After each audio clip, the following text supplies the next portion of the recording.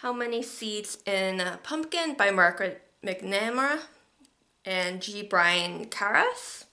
So this is kind of like a fall type book and slight integration of like basic math. I got this on Overdrive, so if your library offers an online book sharing service, there's a possibility that you could have this book on it. And the way that it's given on my device, the words are separate from the picture, so you sometimes it might be with the picture, but sometimes not. So it's just, you learn like estimation, like how many do you think are in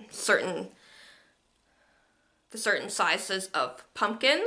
So you go through it with the kids in the book.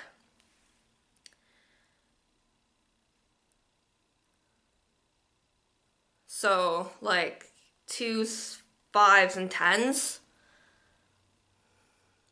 And then them figuring out which has the most seeds in their pumpkin. So, and what might be the best way to do that.